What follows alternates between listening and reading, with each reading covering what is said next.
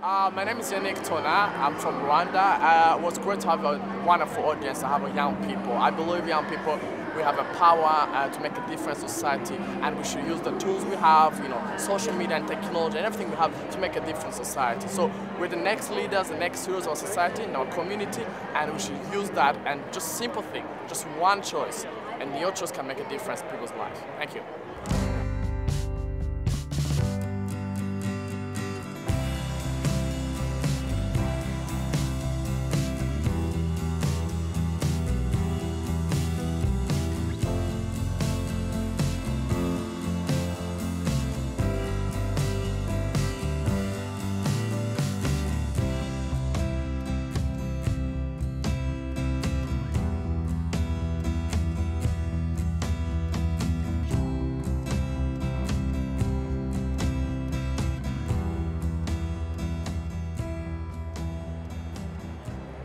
Okay, good morning, everyone.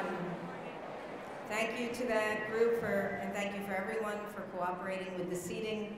We have a full house today, and we do know that there will be schools that will be coming late for buses, so I appreciate your helping by taking every seat and moving in as close as you can. So I am Dale Daniels, and I am the Executive Director of Chhange, the Center for Holocaust, Human Rights, and Genocide Education here at Brookdale Community College. It is wonderful to see you all here today. Our name is long, but it speaks to the essence of our mission, the Holocaust, Human Rights, and Genocide Education, as does our acronym, CHANGE, and that's changed with 2 H's. Change is at the heart of everything we do, and our goal is to educate you, inspire you, and empower you to work with us to improve our world. We want you to be a partner with us in change. I just want to be sure, can everybody hear me okay? If you can't at any point in time, just wave your hands, okay? Let me know. So thank you for joining us today to listen, to learn, and respond as we mark the 20th anniversary of the 1994 genocide against the Tutsi in Rwanda. It was from April to July of 1994 that neighbor turned against neighbor, and they transformed the land of 1,000 hills into miles of violence. In 100 days, more than 800,000 men, women, and children were murdered, mostly by machete. Countless women were raped. And pleas for help to stop that genocide went unanswered. For 100 days, the world watched and was silent. Yeah, the world was silent, but we knew what was happening. Leaders around the world knew. The President of the United States, President Clinton, knew. The United Nations knew.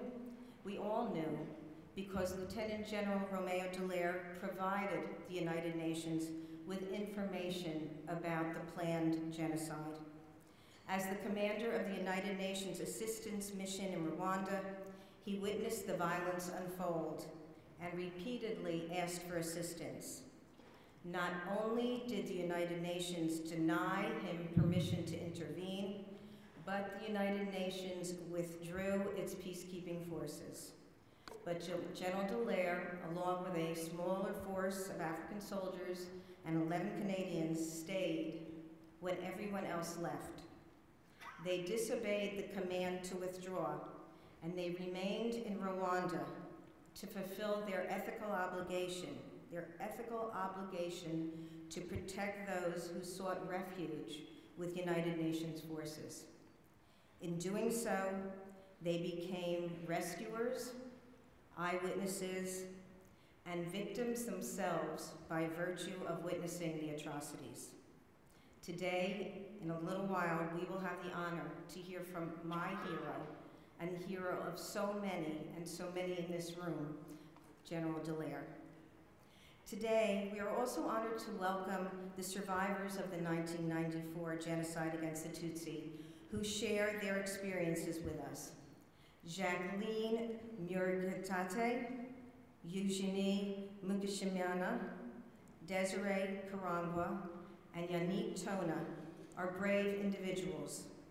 They recognize the urgency of conveying their experiences during the genocide and sharing their testimony. They are following in the footsteps of Holocaust survivors, Armenian genocide survivors, and survivors of other mass atrocities.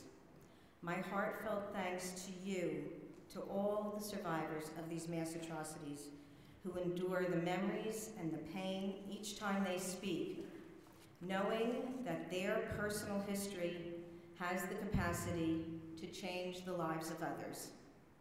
I ask that all the survivors in the room today, those from Rwanda, those who survived the Holocaust, I know we have a Cambodian survivor in the room, we have a lost boy from the Sudan as well. If you would all stand for a moment so we could honor you.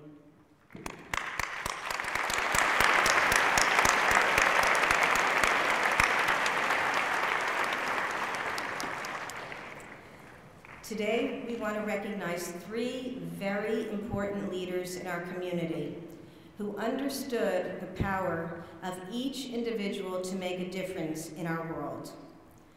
Tomorrow is the 35th anniversary of the founding of Chhange, our center. It's the 35th anniversary.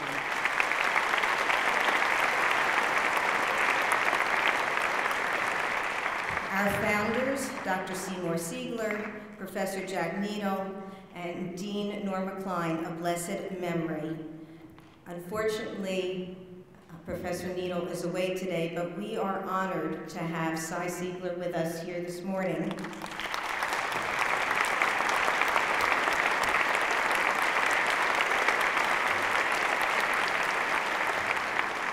Cy, we thank you for your vision, your compassion, and your leadership, and we are honored to continue to carry your work forward. This colloquium happens thanks to the assistance of many. First, to all of the teachers and the administrators here today. You are facing many challenges in your classrooms, not the least of which are finding funding and time to participate in field trips and events like today. But you recognize the invaluable opportunity you are offering your students to meet a leader and a hero like General Dallaire up close and personal. Thank you for your dedication.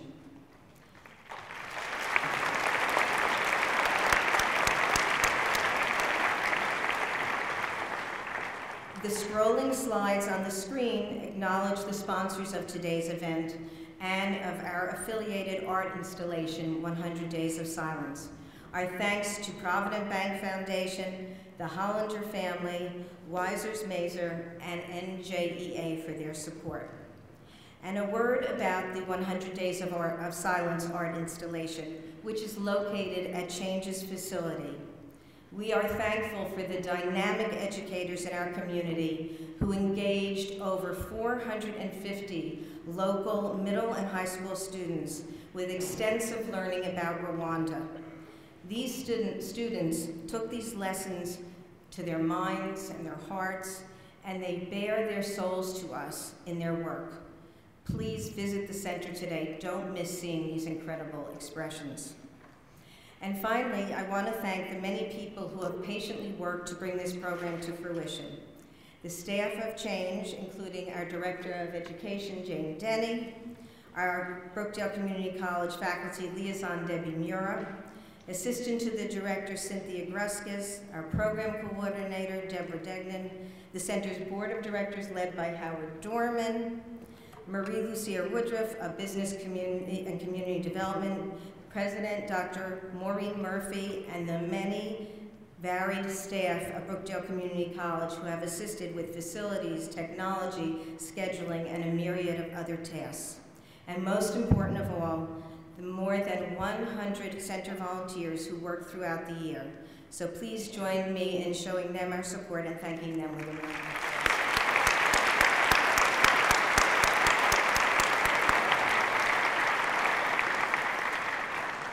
As you can see, it takes a village to pull together a day like this for you, or at least the very good fortune to be part of a community college like Brookdale. So now it's my pleasure and my honor to introduce the president of Brookdale Community College, Dr. Maureen Murphy.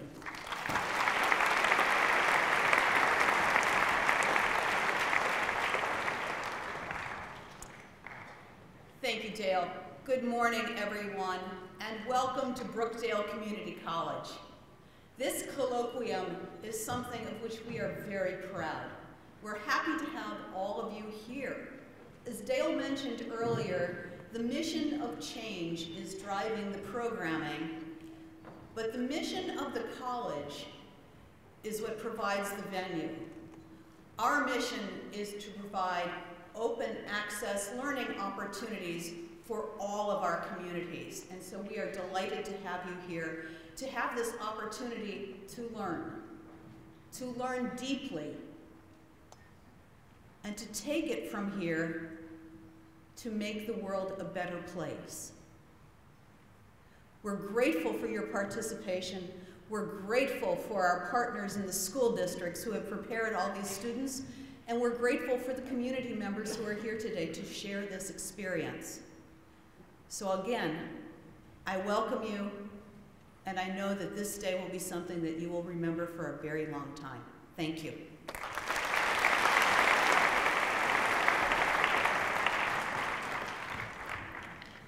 Mwaramutse. Good morning. I am greeting you in the language of Rwanda, which is Kinyarwanda. My name is Jane Denny. I'm the Director of Education here at Chhange, and also the very proud teacher of the 7th and 8th grade of the Rumson Country Day School who's here today. I have the distinct honor and pleasure of introducing our first distinguished speaker today. Working in the field of global atrocities, one would imagine that there is little joy or inspiration, but I have found the opposite to be true. The heroes and heroines of this difficult world are the survivors, who are a constant source of admiration and strength. Their courage and resilience provide inspiration for us all as we strive to attain our best in situations that may be challenging to us, but bear no resemblance or equivalency to the horror that they have endured. Their capacity to live, learn, and love again provide us with a model of exemplary human achievement that should be the focus of our lives as we attempt to leave this world a better place, an obligation that we should all embrace. Yannick Tona is such a man. His warmth, sincerity, and compassion belie a past that exposed him to humanity at its worst. Yet from these atrocities, he found a mission, a calling that compels him to empower young people to build a world that has the capacity to erase the hate and violence from its future. He is dedicated to providing youth with the education, leadership, and tools to become dynamic agents of change, who will fight to eradicate poverty, hunger, educational inequality, disease, and environmental degradation, all of which contribute to the persistence of genocide and human rights crises in our world today. As a child of Africa, he represents a demographic of youth that is unparalleled anywhere else in the world, yet knows that these young people are the most vulnerable, least represented, and most overlooked in national development agendas. Thus, his goal of raising awareness and teaching advocacy is critical to addressing the issues which prevent global equality. Yannick has just completed his final exams for his freshman year at Texas Christian University, where he majors in political science. This path will help him pave the way for engaging youth in a global conversation that will change the way politics have responded to foreign policy development and implementation. In addition to his studies, Yannick works with the Aegis Trust in Rwanda, which operates the Kigali Genocide Memorials.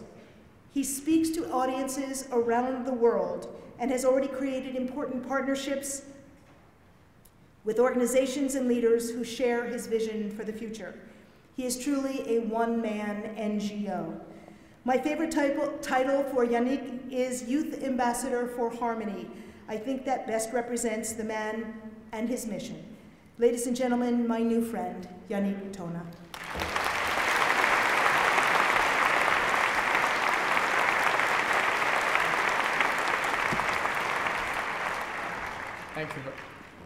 Thank you very much for the introduction. That was really beautiful right here. Good morning. Is anybody in this building? Good morning. Come on, we have students in the building, so I expect you to be loud and say good morning. Good morning. Great, that's better. Grateful to be here. I'm so happy this morning to be joining you guys. You look great. I wish I'll be wearing jeans like you. I wish I didn't need to wear this.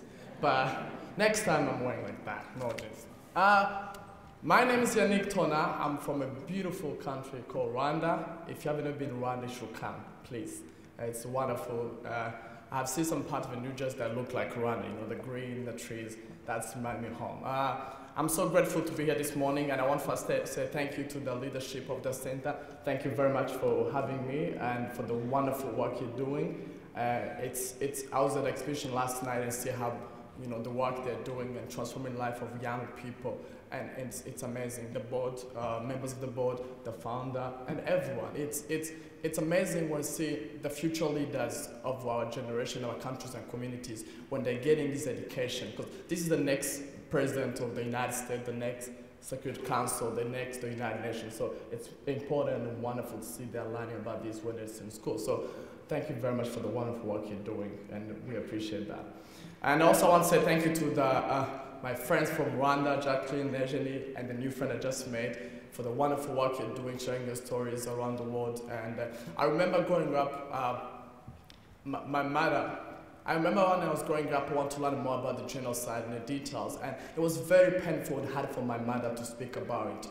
And when I see our friends go and share their stories around the world, it means a lot, and it's very important, the work you're doing. Thank you very much for the work you're doing.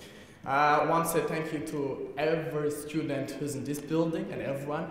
You guys, you're fabulous and you look amazing, and I promise you're gonna have a great time and you're gonna learn a lot today. So be ready to learn. If you have a pen and paper, you can write too, so you're gonna learn a lot. So, 20 years ago, I had a young brother. Today, I have his bones in a mass grave in the south province of my country, where my family used to live. 20 years ago, I had a grandmother and a grandfather. Today, I have none of them. 20 years ago, I had uncles. Today, I have one uncle. 20 years ago, I had a home. Today, all I have left are remains of its foundation, surrounded by bushes.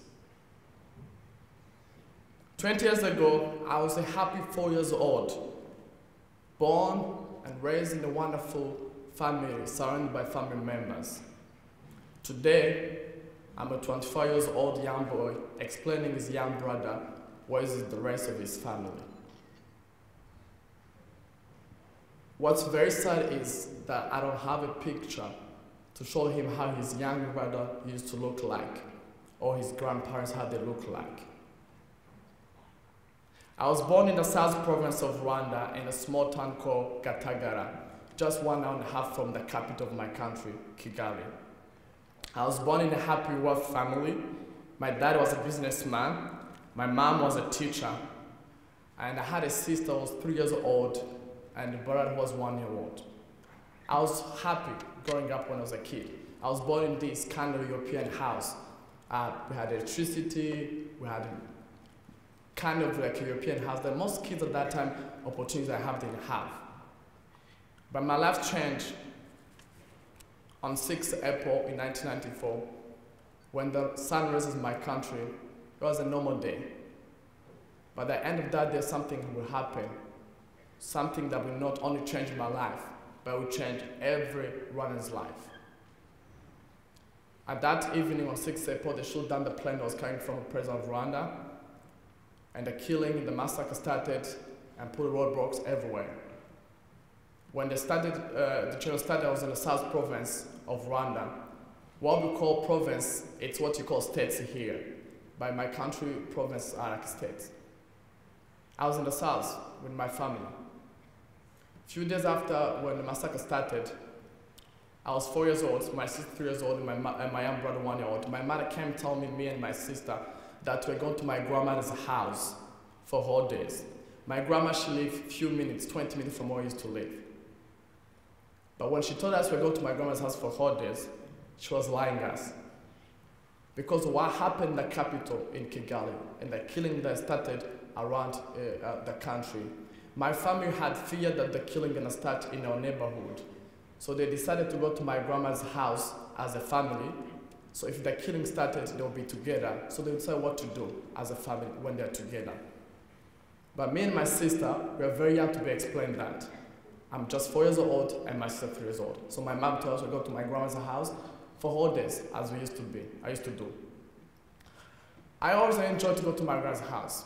She was a wonderful woman for the few years I knew her when I was young.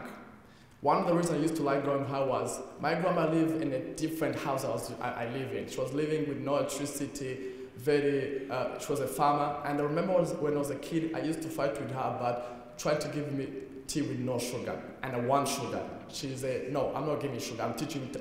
According to her, she was teaching us tough life. That's her philosophy.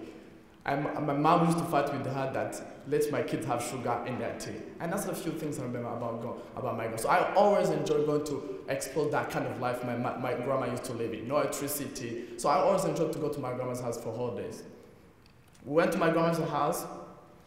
We stayed there for a few days. And one day, I was playing outside my grandma's house in the yard. Me, my sister, and my young brother. My grandmother, my mother, and one of my uncle, they were just sitting next to us talking. And we saw so many people, 500, 400 people, so many people just running on the street, just next to my grandma's house. For me as a kid, I've never saw so many people like that. So for me, it was like a movie. It was like something so cool to see. But actually, there was a reason why all these people are running.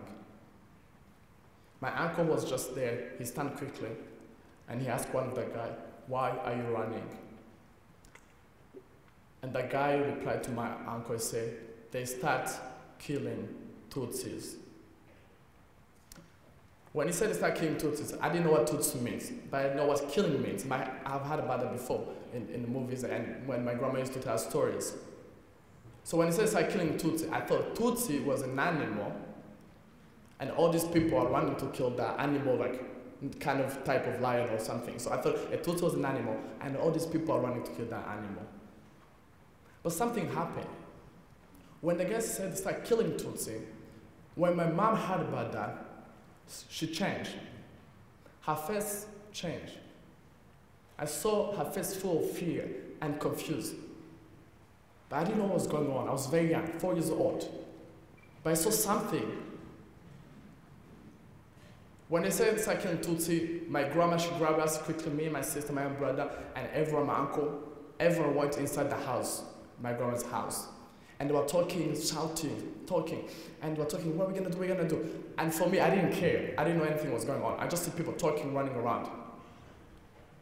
But I had something very important that years after I remember. I had my grandma, she said, if we go together as a family, if we go as one group as a family, and they take us, they'll kill us, and that will be the end of the family.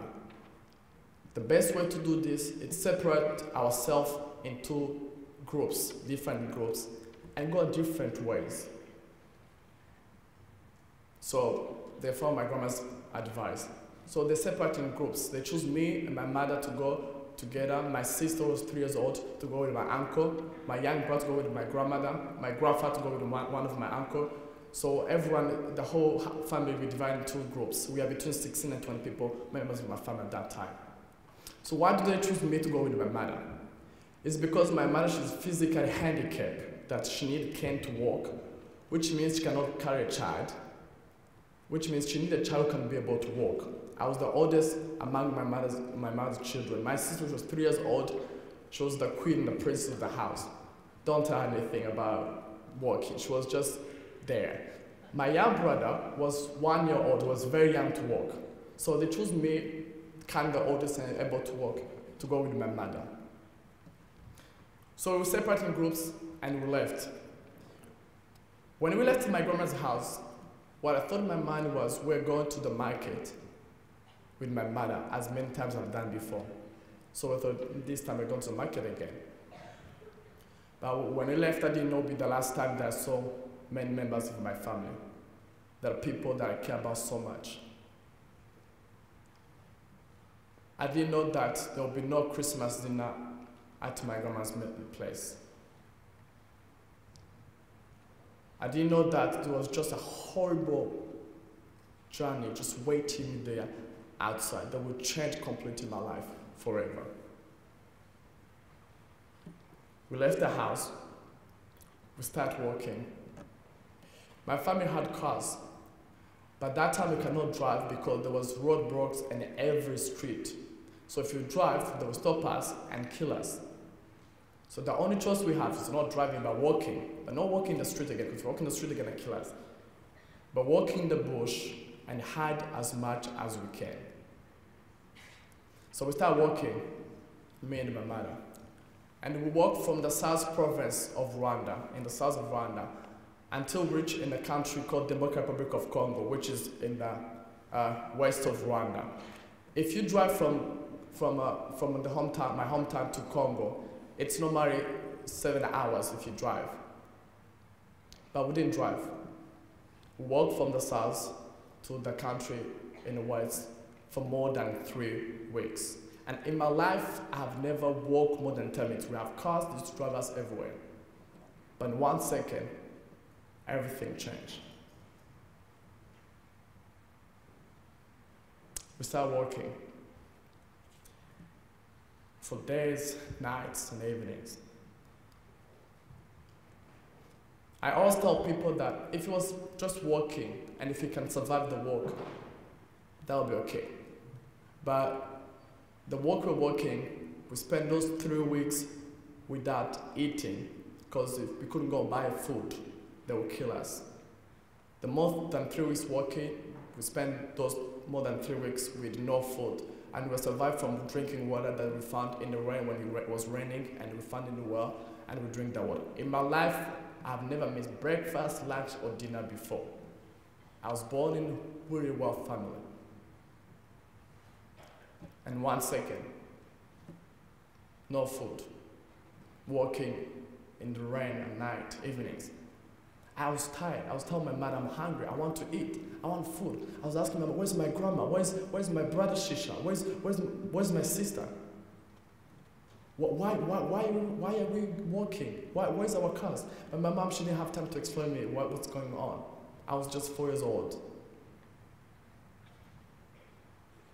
We're walking, no food. But remember, our journey, there's every street, every bush, everywhere we're hiding, there's someone trying to kill us. I saw friends of my family killing people or trying to kill us. I saw kids who are my age when their bodies are on the street. I saw women get raped in front of my eyes.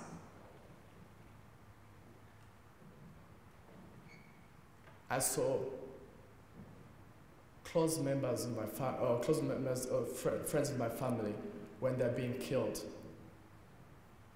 And I was asking my mom, why they calling me Tutsi? Where's that machete is full of blood? Why are those people running? And all these questions are coming to my mother. I didn't know who was want to kill me, who didn't want to kill me. I didn't know what Tutsi is or Hutu is. I didn't know if in my country it's even called Rwanda. Oh, no food, walking. One day, we were hiding in a place, in the bush.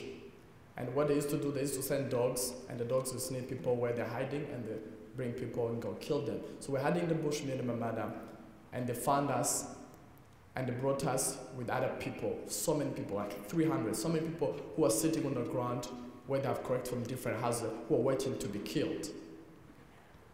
I was sitting on the last line, like we were a group of people, like I was sitting in the last line, me and my mother. And my mother, she told me, run and go hide behind a bush, which was like a few meters where we are. So I was really small, so I ran slow by skin and follow. I went hide in the bush. Few minutes after, my mom, she followed me, she hide too. And few minutes, they killed all these people in front of my eyes with machetes, and I was just behind the bush, and it was one of those people who were being killed.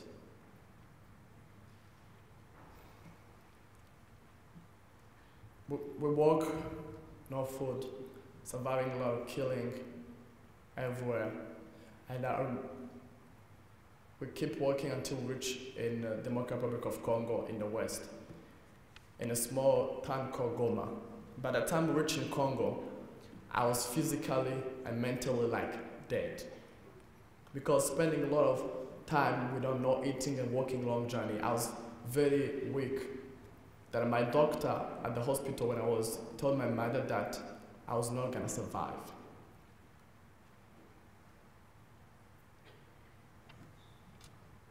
I recovered slow by slow, and one thing is because everything I saw during the genocide,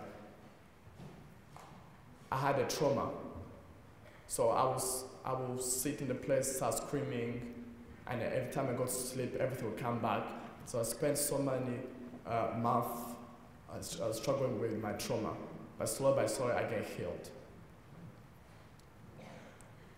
After genocide, a few weeks after genocide, my mom came back quickly to find who survived in my family. And she found my sister was 3 years old. During her journey with my uncle, she lost my uncle during their journey, and she was taken hidden and by a woman who hid her in the well. She spent 2 months in the well by herself, a 3-year-old girl. We have no idea how she was able to make it. 3 years old, 2 months in the well.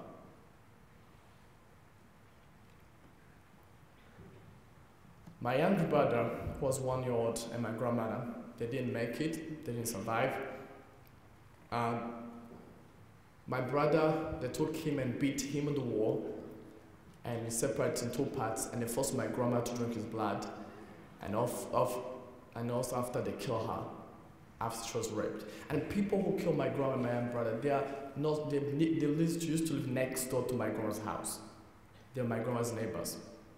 They were young people in 20s that my grandma helped to raise. My grandfather was put in a toilet. Toilet in Africa is different. Toilet in Africa is a long hole. He was put in the toilet alive, and he died weeks and weeks after. Some of my uncles were killed in a massacre in the stadium. Some of them were burned in the house. Some of them we don't know where their bodies even today. The genocide against Tutsi was just 100 days. In 100 days, we lost more than 1 million people in my country. And my family lost more than 80 members of my family. This is my story, but there's thousands and thousands of stories of survivors, how they survived the genocide and what went through. My mom told me 100 days before the genocide, my family was very wealthy, had everything. 100 days after genocide, my family was one of the poorest families in the world. My mom told me the only thing we had left was only clothes we were wearing. Our house was destroyed, cars, everything was gone. And I was left with my sister and my mother and one of my uncle and my dad. After the genocide, I grew up want to know why they are calling me Tutsi, where's my grandmother, why they killed them. And as the more I learned about the history of my country and the genocide and what was going on, because I didn't know anything was going on in my country when I was just seeing bodies and everyone killing around me, the more I learned about what's going on, the more I hate people. So I grew up with the anger inside me and hating people. In school, I was that kid who was very, very quiet and who hated people.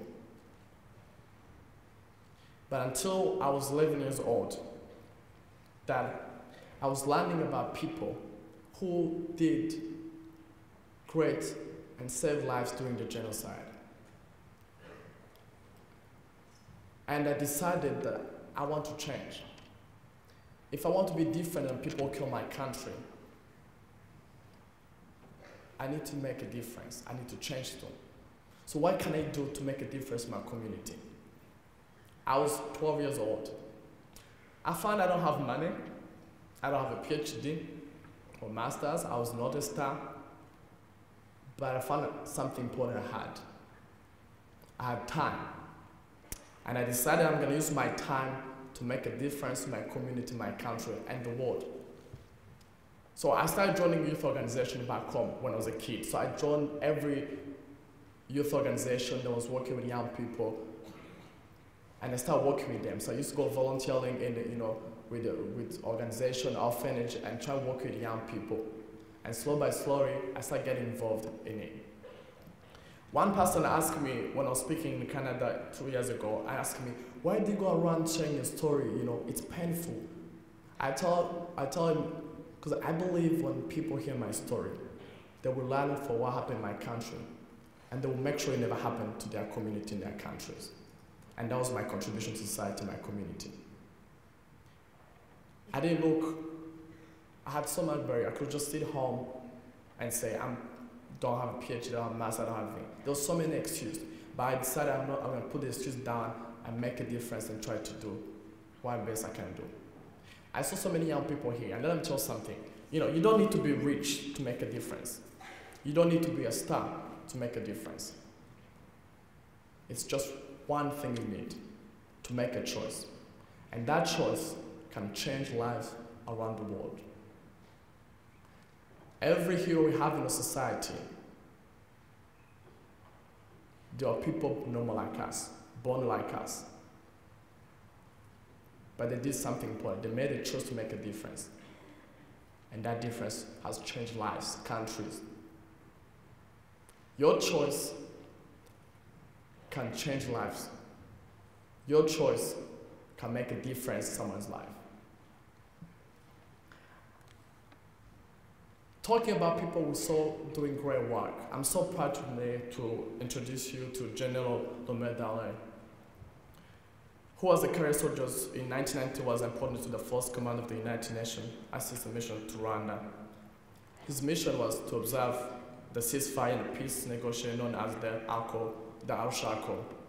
Instead, General Dale became a witness to the genocide that I survived when I was 4 years old. We all grew up hearing about great men and women, like Nelson Mandela, Dr. King, Mother Teresa, or President Lincoln, and other heroes in our community who were there to achieve what was deemed impossible at the time. Lomel Dele is one of such heroes.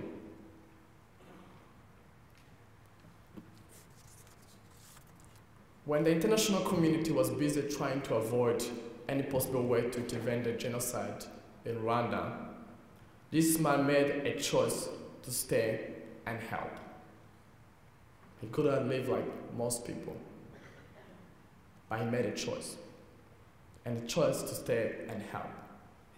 When his organization abandoned Rwanda, he decided to stand by her and protect her people. There is actions are created to directly saving thousands lives of people in Rwanda.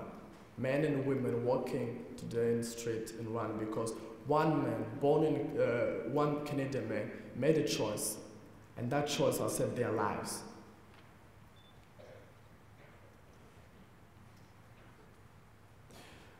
General Dale is not just an inspiration to Rwanda, he's an inspiration to the world as well. And young people specifically are here. And that can show the power of one person, how much impact can make on life of people. Following the genocide, General Dale was appointed a Canadian senator and has raised awareness about the child soldiers, genocide prevention, and post-trauma stress disorders suffered by former soldiers. I want to finish by one of my favorite quote about him.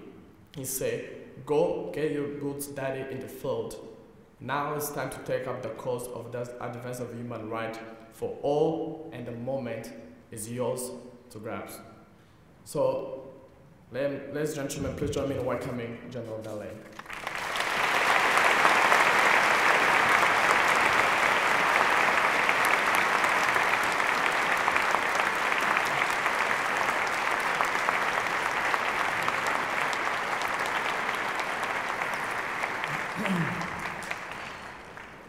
Distinguished guests, ladies and gentlemen, good morning. I come from a country that you might not even know exists. Because if you ever watch the news, they always have a weatherman there, and when you look at the map that they're using, the map shows the United States, but it doesn't show anything north of the United States. And so I come from a country that usually just gets bad press because we send you a very cold Arctic blast every now and again to ruin your day. I also come from a family that arrived as immigrants in Canada this summer coming 375 years ago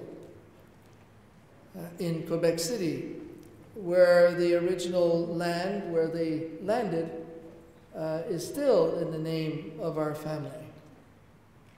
So my mother tongue is French, or Québécois, which is sort of 18th century French. And I learned English when I went to a Cub Pack, and the young chap who was in charge decided he was going to teach this guy who didn't know how to speak English a rhyme. And so I'd like to tell you what this rhyme is, because I would use it every now and again when I was asked a question. And the rhyme goes like this. When you're out with your honey and your nose is a runny, don't think it's funny, because it's not.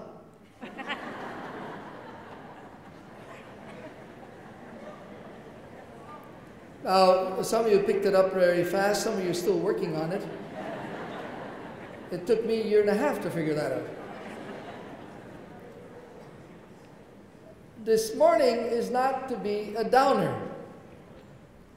This morning is to be, on the contrary, you seeing the future positively. Because you are going to shape the future. You are the future.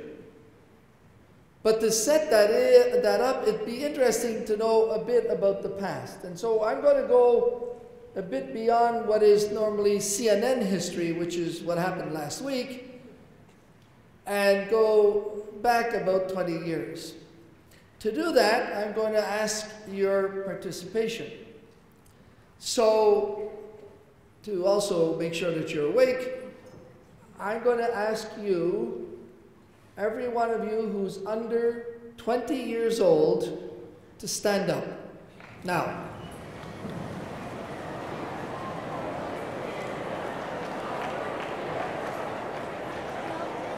thank you very much. Okay, you sit down. You've just had your coffee break. Now, why did I ask you to do that? Because what we're going to be talking about, and what we have been talking about, may seem like ancient history to you because you weren't even there. You weren't on this earth at the time. But for those who lived it, those who survived it, it's not ancient history, it happened this morning. Because the trauma of the horrors of genocide, of mass atrocities, a massive abuse of human rights stays with you. It stays very, very clearly in your mind. You relive it. There is a corporal who was part of one of the patrols near the end of the genocide, they had gone into a village that had been completely wiped out. However, the church was still, the doors were still intact. And so when they went to the church, they realized there were still some people inside. This was very unusual because what the extremists would do is they would tell people, go into the churches because by international convention, you are so protected in churches. And so when the churches were chock-a-block full of people, like we hear, the militias would surround it, throw a couple grenades in, and then proceed systematically to kill the people row after row after row by machete. Mothers would be buying bullets to kill their children versus having them die over days, sometimes by machete wounds. Every church mission became a slaughterhouse. So they're in this village, and by some unusual circumstance, the people were still alive in the church. So the sergeant who was in charge of this patrol called my headquarters, and he said, General, he said, I've got a couple hundred people here. We got to get them out of here. We need some trucks. So as he's calling me on the radio, from one side of the village, there's about 20 boys and girls. 10, 12, 14, 16, 17. And they've got AK-47s. And they open fire on the sergeant, the patrol, and the people they're protecting. So as he's reeling from that, from the other side of the village, there's about a dozen girls. Some of them are pregnant. They're the same ages, but they're human shields behind which other boys and girls are shooting at the sergeant, the patrol, and the people they're protecting. And so the question is, what does the sergeant do? Doesn't have a 2-hour lecture. He's got nanoseconds. The bullets are flying and people are already being hit. What does the sergeant do? So this corporal who was part of that patrol, every now and again, when there's a gloomy day outside, when somebody might have said something that triggered his memory, or a smell even, he is all of a sudden back in Rwanda.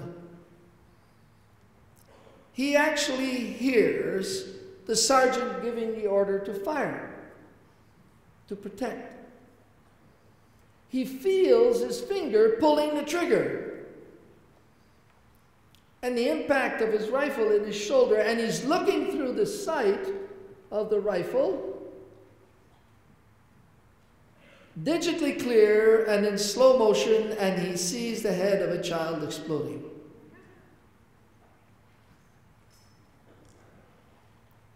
How did we end up in such an impossible situation? How did we end up that children, youths, your peers,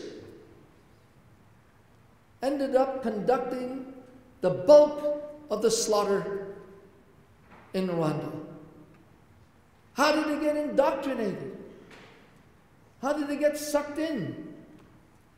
What influenced them to do this? How come we couldn't stop them? And they did it for 100 days.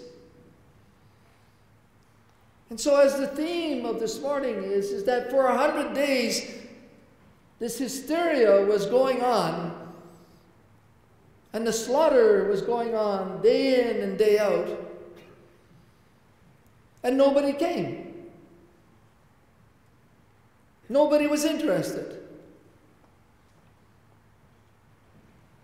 In the first week of that slaughter, many countries sent reconnaissance teams inside to see what they could do. And they would come by my headquarters and say, to debrief me, and they'd say, General, we're going back and we're telling our country not to get involved.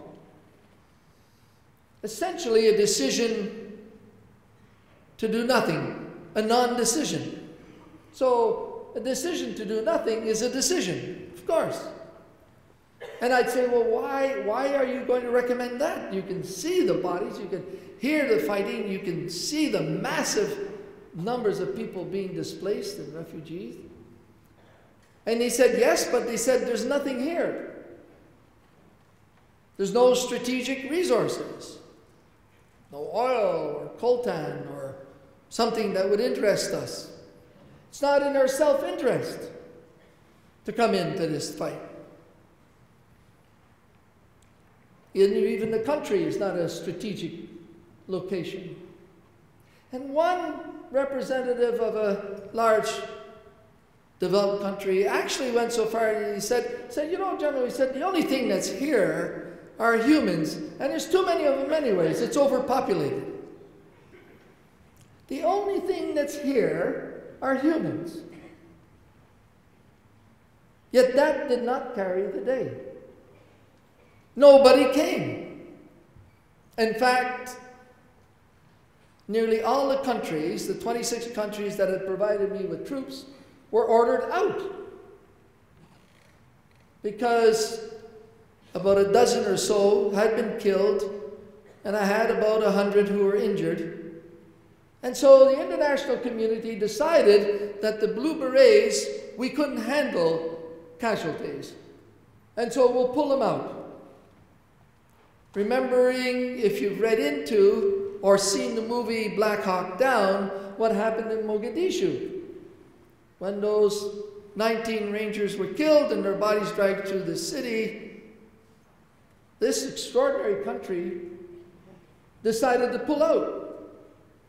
And when the world power decides to pull out, it doesn't leave much credibility for the rest of us to stay.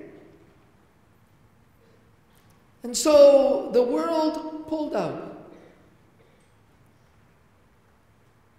And although the Rwandans amongst themselves had lost their sense of humanity, those that were exacting this slaughter,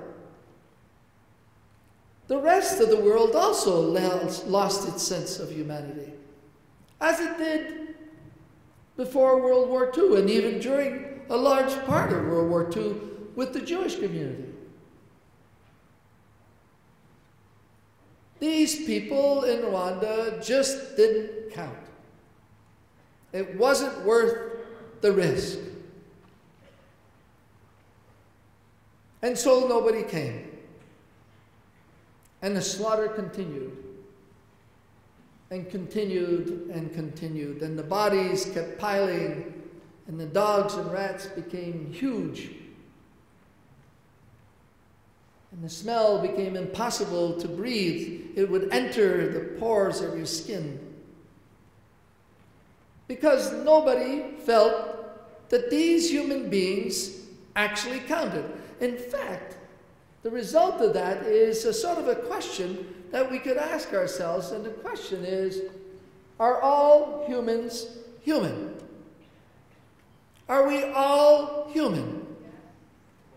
Or are some of us more human than others? Do some of us actually count more in the scale of humanity than others?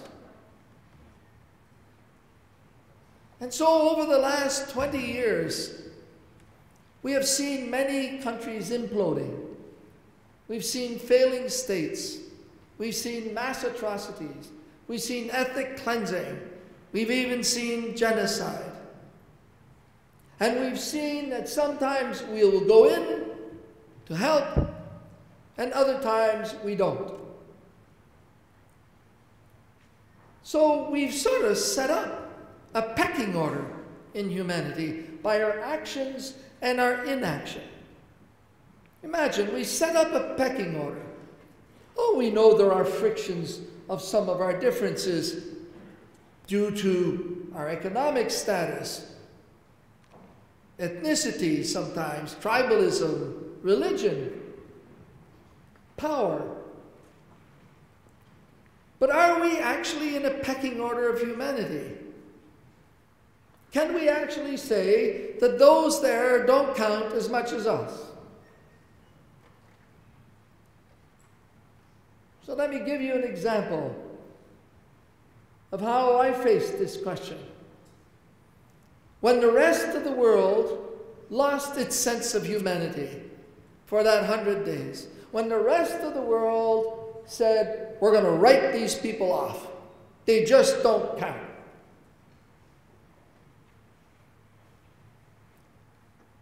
Close to 20 years ago these days, finally, the United States and the other major powers decided that these acts of genocide were actually genocide. And were giving me the mandate to be able to intervene by giving me the troops I needed to stop the slaughter, to get after the bad guys and to stop them in their tracks. So they gave me a mandate for 5,000 troops. However, none came. Even though the UN said, we give you the authority, nobody wanted to come. However, in our sense of optimism, hoping to come, we decided that we would start moving people between the lines, remembering that the two groups were fighting and there were people behind their lines who had been caught when the war started. So I had negotiated to get people moving between them. So I'm driving down this road at about this time in what is known as no man's land, where the two fighting forces had separated for a while as they regrouped. So there should be nobody there. But as I'm driving down the road, a couple hundred yards ahead of me, there's a little boy, about 6 or 7, in the middle of the road. Now, what the extremists were doing is they would take kids, young people, your peers, they would put them on the roads where humanitarian convoys would go by with food and water and medical supplies. And the children would stay on the road, so the convoy would stop. If the children didn't stay there, if the youth didn't stay there, they simply slaughtered them right there. And so the convoy would stop, they'd attack the convoy, steal what they needed, kill the people. 56 Red Cross people were killed in that genocide by emptying even the ambulances in which people were in with big red crosses on. So I expected that this young boy up there might be the first of a group to set up an ambush. So I slowed down, I had a couple of soldiers with me. We jumped out, looked around, nobody. So then we went into the huts along the road there to see if there's somebody living there where this child should really not be. And all we found were corpses of people who had been killed weeks beforehand. And as we're looking, we lose the child. We lose the young boy. So we double back and we find them in a hut where there are 2 adults, and father sort of, and a mother and 2 other children, and they're half eaten by dogs and rats. And he's sitting there as if he's at home. It was his home. So I picked him up and I brought him in front of my vehicle and I looked at him. And he was mangy. He was dirty. He had flies all around him. He was in rags. His stomach was bloated. But then I looked into his eyes. And what I saw in the eyes of that little boy was exactly what I saw in the eyes of my 7-year-old son when I left Canada to go to Africa. They were the eyes of a human child, and they were exactly the same. That little boy in the middle of that genocide and that civil war was just as human as my son back home in Canada. There is no difference. We are all equal. We are in an era where that equality goes well beyond the pretentiousness of tolerance. We are in an era of respect. For if we respect someone, then that means we treat as equals. And so, in this time frame, we have this horrible example of how the world failed, how the world lost its sense of humanity. And as we're looking at it, we can see every now and again other flare-ups. The Congo is still going up. Central African Republic, Mali, Syria, Libya, Myanmar. Even in South America, they're using children in Colombia for the wars in there.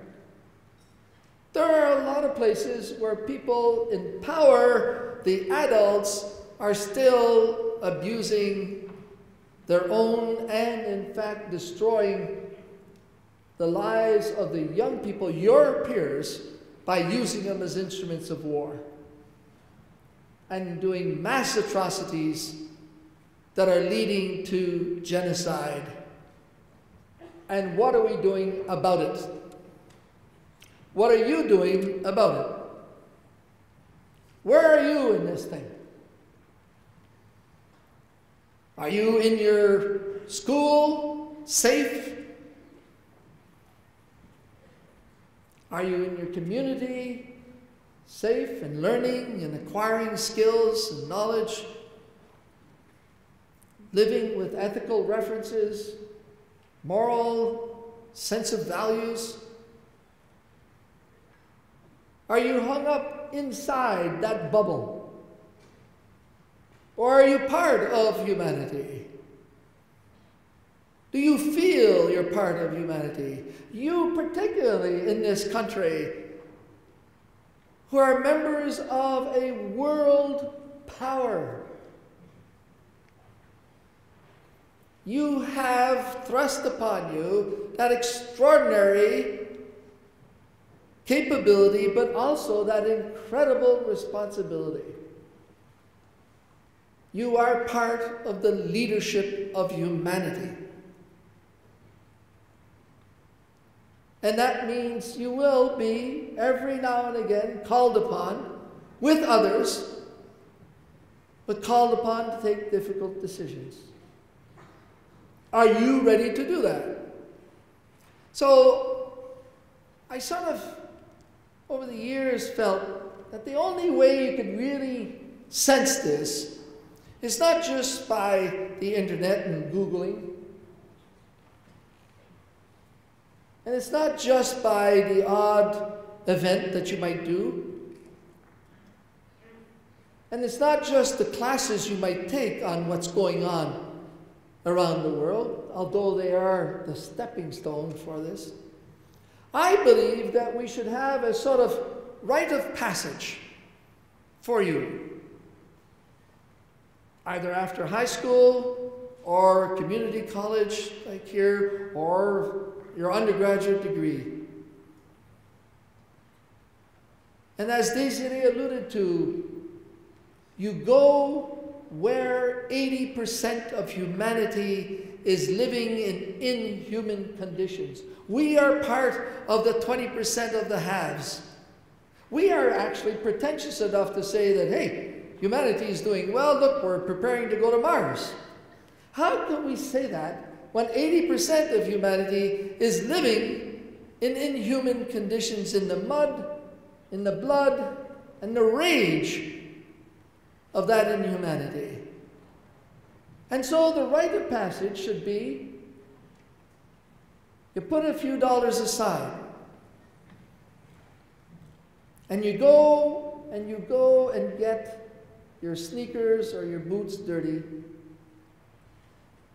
in the lands of those countries that are in development, not the ones that are in fighting now, but where humanity is in inhuman conditions.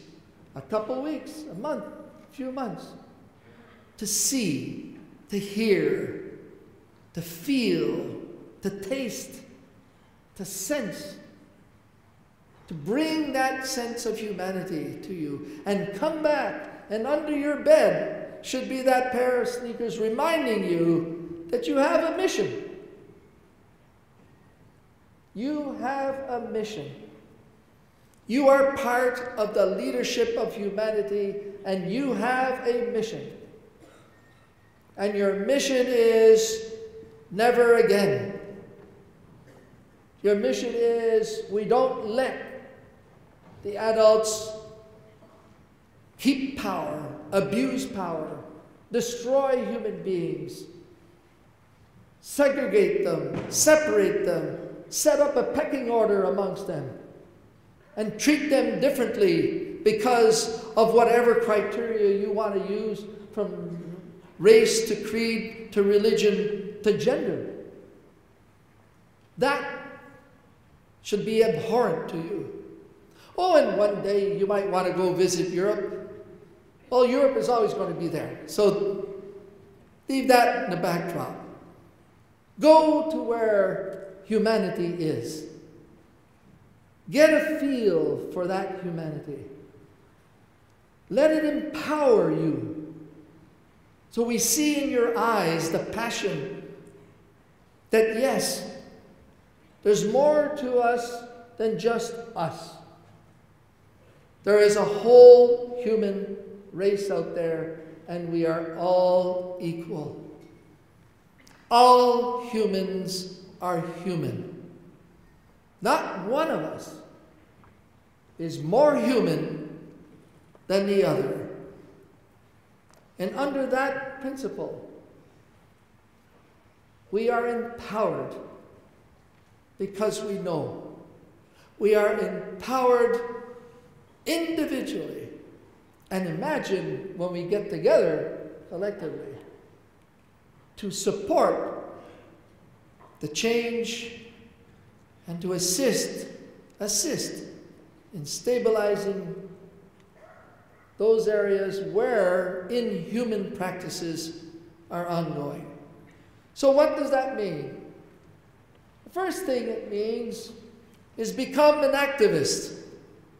I don't mean take over the president's office every week. That's what we used to do in the 60s. Become an activist. Get off your butt.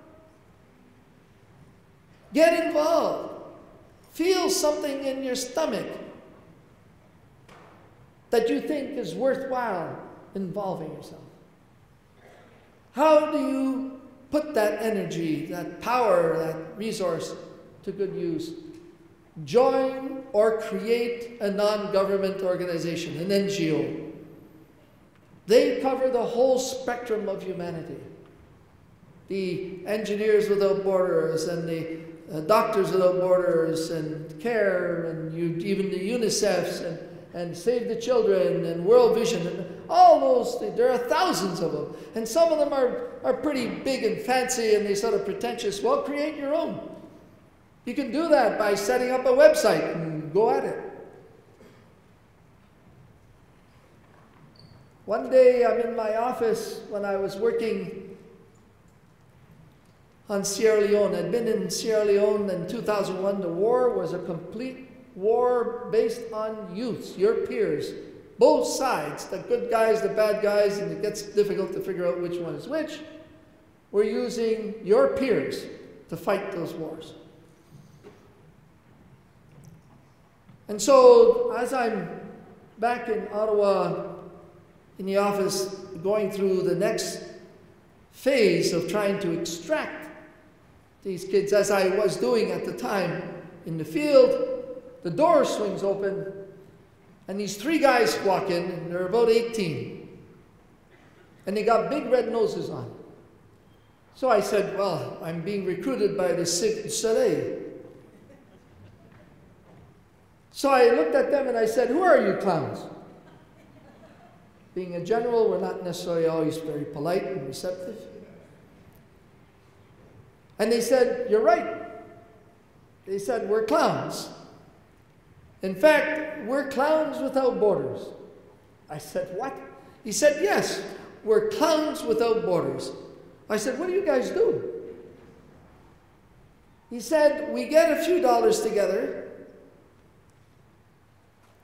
We go into these refugee camps where there are tens of thousands of your peers. We go into internally displaced camps where there are also tens upon tens of thousands of your peers. And we teach them games. We teach them how to laugh. We help them survive the horrors of living in those inhuman conditions. And so the mandate you have is be an activist. Get involved. And in so doing, you will be in the front lines of preventing mass atrocities, abuses of human rights, and ultimately genocide. And that is the lesson that the elders around you are still trying to sort out. We have not found the answer of how to prevent genocide. We're working at it, but it's still ongoing. Central African Republic is going to become a genocide. What is worse now than it was 20 years ago is we didn't have the communications. We didn't know what these things were. We had lost the sense of what had happened 60 years ago.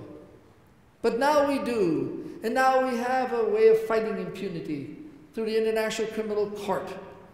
We have doctrines that will permit us to intervene, to protect human beings. And if we're not doing it now, then we're more guilty today than we were 20 years ago, when we are simply caught by surprise and unable to respond and unwilling to take the risks. So that's the message. Become an activist. Be that leader that you are. Join forces if needed. Go get your boots dirty. Come back and change how people see other human beings. And live by a premise that every one of us is equal. Every one of us is human just like the other. That little boy 20 years ago who was just as human as my son. I know where my son is now. What happened to that little boy? Did he survive? And if he did, what happened to him? Where are they now? And was it right that he had to go through not only that experience, but try to survive in order to be a person that might find happiness, love, and maybe meet some of his ambitions? And so, ladies and gentlemen, you have here a screen that says humanitarian intervention in a new world disorder, and where are you? Things are not neat out there. It's complicated and it's ambiguous. We need new minds. We want you to be involved to prevent some of the catastrophic failures that are ongoing today. And I will give you a small example of one of your peers in a city in Winnipeg about 5 years ago. I gave a presentation. At the end he said, General, he said, are there still nuclear weapons? And I was caught by surprise, and I said, well, during the Cold War we had them, but I said, I know, as an example, President Obama is working at reducing them and hopefully stopping the proliferation of them so no wackos get some of them and maybe eliminate them. He said, well, you know, he said, there are still thousands of them. And he said, I don't know why we're worried about plastic bags and a bit of an oil spill or dirty water. He says, because only a dozen of those weapons, if they ever were all launched at the same time, would wipe out the whole surface of the planet. It would wipe out the whole 7 billion people. And we still have over 20,000 of them. So he said, why are we worried about plastic bags? How come we still have those? And so I went looking at this, and what I found was a pugwash. Pugwash, in fact, is the name of a small little village, fishing village in Nova Scotia, where in 1957, 20 nuclear physicists got together and started the non-proliferation and nuclear disarmament. And it's a movement, it's an NGO, it's on the web. We still meet every year. It's got a whole youth wing of anti-nuclear and anti-proliferation. The thing that bothers me in this is that we, the developed world, have now spent over the last 20-odd years, since, as an example, Rwanda, close to $600 billion in modernizing them. And we haven't spent that on either the environment protection, where we need a communion between us and the planet to survive and to thrive, and we haven't spent it on human rights. We haven't spent it on prevention of conflicts. We are bicéphale. We got two sides to us. We're looking to you to bring this together and to bring some logic to ultimately what is the aim. And the aim is that all humans have the fundamental right to freedom, to justice, and the right to the respect of being treated equally. And you, all of you, are in the front lines, entering the front lines in the trenches of that new generation, in this new era with the communications revolution, with the social media, of being able to coalesce like never before and build a power base to influence the policies and the future of humanity. You are the generation without borders. You're already global. You're already on the web. You're doing all kinds of things. You are global. You are real-time global. You soon will be able to Skype or FaceTime anybody in the world. We have never been able to do that in our history. You are mastering it. You're going to lead it. So use it and become the power behind us to make the change where we are still fiddling, focused but fiddling, where you, with those instruments and those revolutionary thinking, and with that activism, and with those dirty boots or sneakers under your bed, you will make the change where all humans will be treated equally. Thank you very much.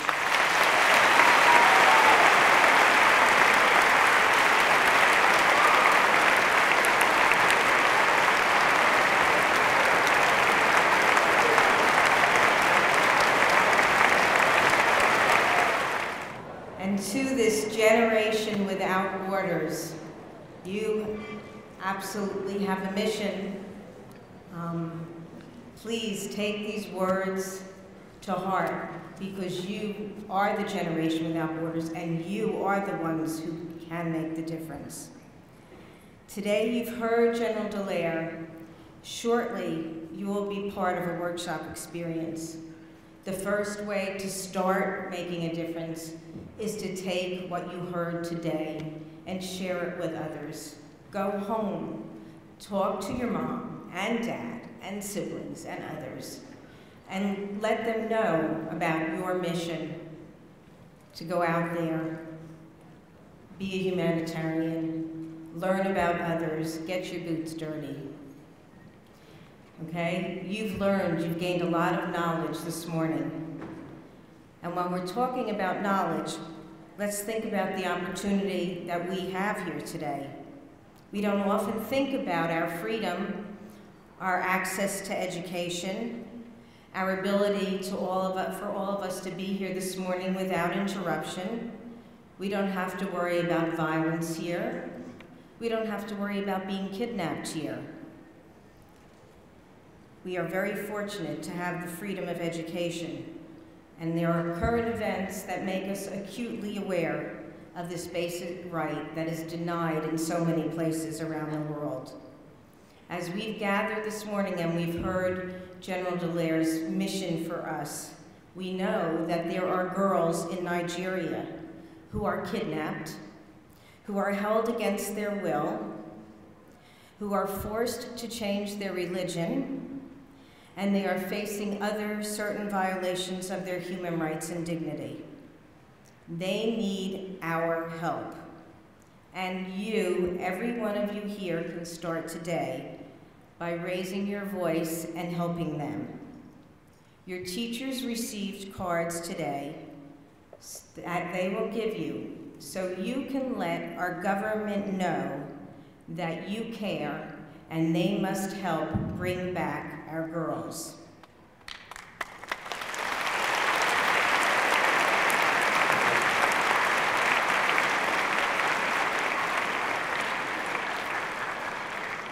Please call our government representatives. I know it's hard to believe, but I've been there. They listen, and I guarantee if every one of you, not if, when every one of you calls your congressperson and your senator and lets them know that you care about the girls in Nigeria, you want them safe, and you want them to have the same rights that you do, it will have an impact. They will respond to you. Your voice has great power. Use it. You also have power through social media.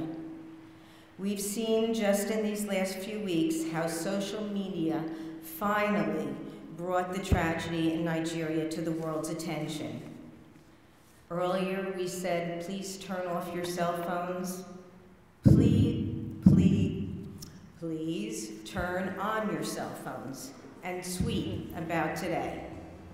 Let your followers know what you've learned from General Dallaire.